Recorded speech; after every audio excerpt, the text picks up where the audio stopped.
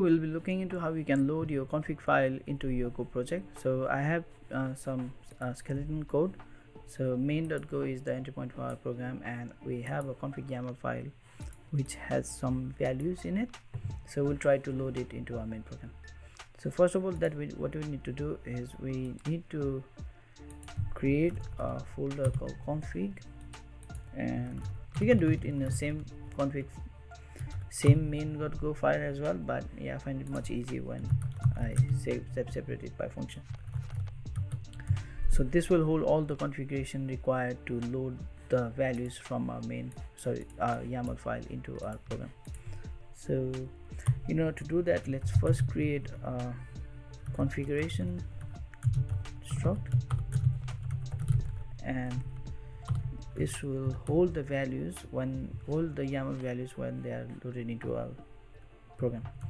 So the element would be nvr, environment would be string, server, since it is a nested, it will itself be a struct, which again will have host, string, and port, which is an integer.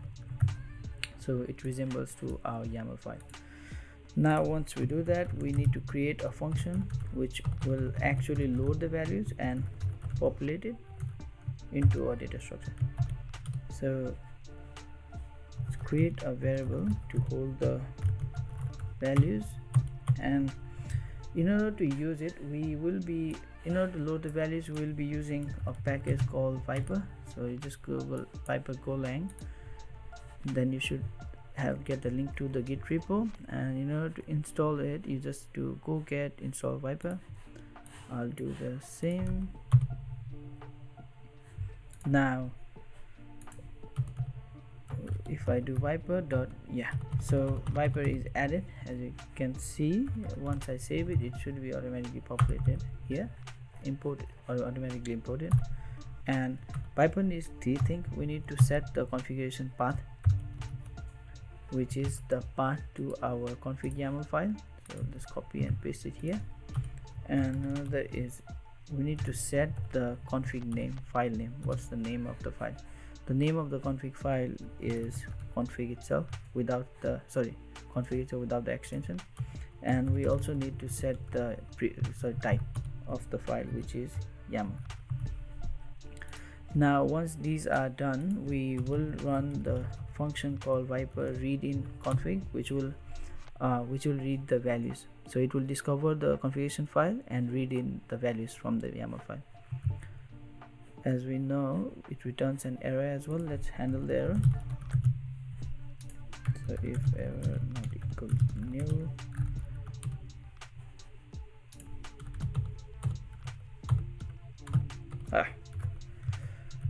not equal to nil, then we will throw in an error called error f saying could not read the config file, and put the value as well.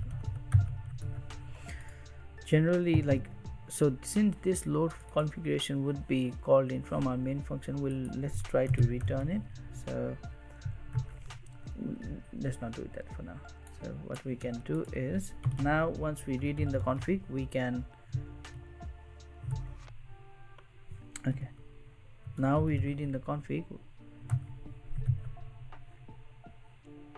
We handle the error. Now what we can do is we read the file, like Viper read the configuration file, and now we need to unmarshal it to a variable, which is the variable that we declared above. So as we see, it returns an error as well. So let's handle it. This time the error message would be different, could not unmarshal. And since error is already declared, you don't need to redeclare it again, right? And now this function would be returning the config file. So return config, we need to update the return values in the function here. So it will return configuration type, and it will return an error. It will return two things. it will return a variable of type pointer variable and error. So let's do pointer variable and error. Here we need to modify this as well. If there is an error, then we don't have the variable yet defined or populated, so we define nil, and the error same goes here as well. Okay, so this function is done, right? Now let's go to the main function and try to call it. So config.load configuration. If you hover around, it says okay, it gives you two values. Let's map it, config error, and if error is not equal nil, we throw an error saying could not load configuration file error.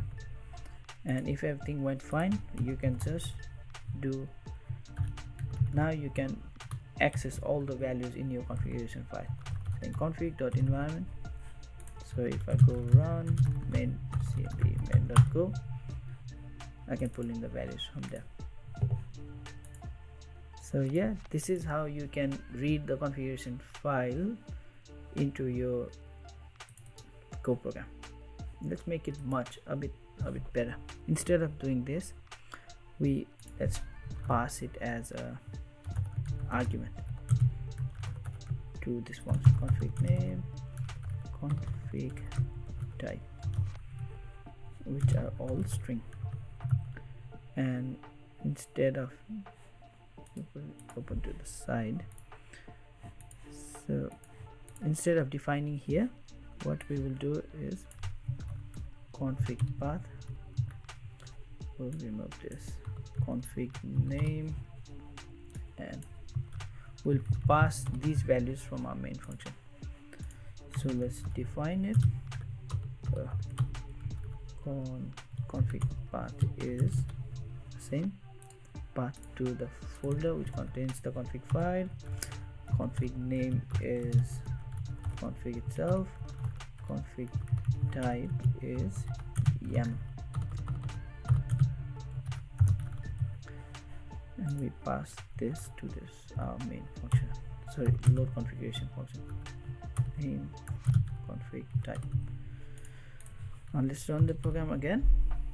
Yeah, everything looks fine and it is neat. So this is how you can load configuration YAML configuration file into your Go program. So thank you for watching. Have a good day. Bye bye.